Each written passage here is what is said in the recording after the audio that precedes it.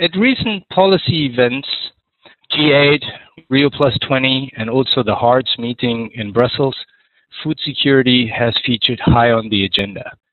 Why do you think it is so important that food security is in the center of discussions on development strategies? Well, I believe food security rightly takes center stage again after a long time when it hasn't been center stage. And I think food security has been also the main trigger not only for discussion of food issues, but also for agriculture and rural development. And it has been central to, well, what you may call a renaissance that takes place in these areas. I think food security is also crucial not only to fight hunger, but also to overcome poverty, which is, of course, also a crucial issue. And therefore, it is very important that it did take center stage again, and we need it in order to meet the MDG 1 in particular, to address hunger, but also to address poverty. Now, coming to the role of networks like the Global Donor Platform for Rural Development, how do you see the role of these networks in tackling food security, or insecurity rather? What is the value added of collaborative instruments for making progress towards MDG 1?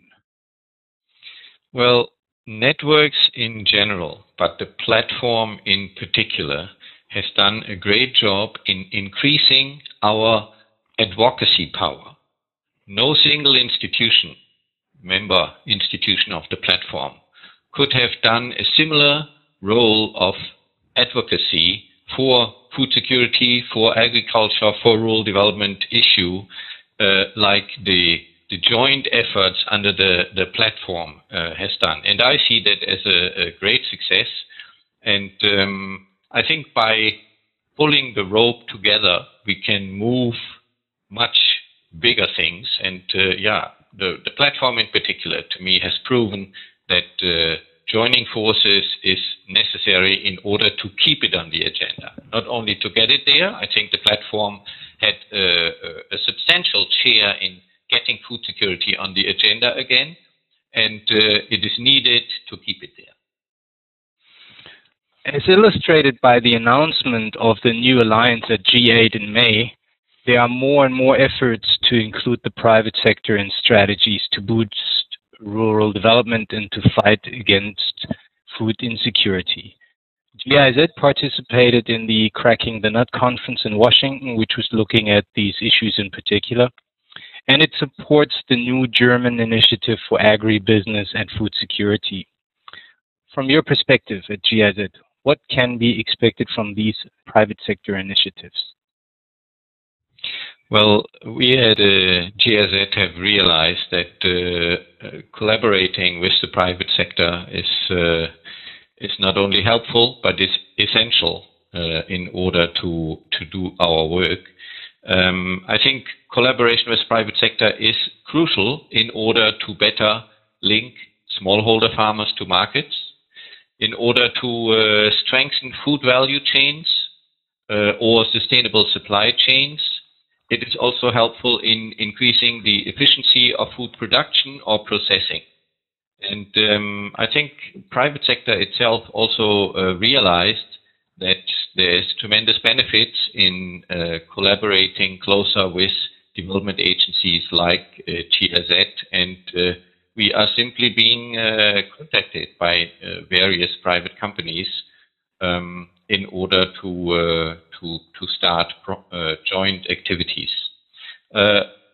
What I would also mention is a very crucial thing is also we often have good experiences in supporting programs and projects in partner countries, but in order to scale them up, we do need the private sector, and jointly that's much easier to be done. What is GIZ doing in terms of collaborating with the private sector? And do you see potential for the Global Donor Platform to engage more closely with the private actors? Well, you mentioned briefly one example already. The German Initiative for Agribusiness and Food Security is one platform that we supported and that we helped establish, which addresses issue of collaboration between private sector and the development community. I think that is very, very beneficial, and it can address issues that, such as inclusive business models. That's one specific interest that we currently push forward. Inclusive business models are meant to bring together smallholder farmers with larger scale private sector entities, which helps small farmers to link to the markets, and we put a lot of hope in these inclusive business models. We are currently working on different pilot projects, and we are getting very promising results in that. As far as the platform is concerned, I think apart from the efforts that we do in the German Development Cooperation, there's a lot of other member institutions of the platform who are similarly engaged in private sector collaboration. Naturally, the platform is the ideal forum where we can bring these experiences together and learn from it. So that I see is a very crucial role of the platform. Do you think the platform is on track with its efforts? I think it has had a good start in that. I think there are some people working on that, and the first meetings and web conferences that have been done, I think, are very promising. And we have also, on the basis of these, done some follow-up with particular platform members which have a specific interest, and we have followed up some of the issues bilaterally, and that has been very beneficial and is very promising. Thank you very much. You're welcome.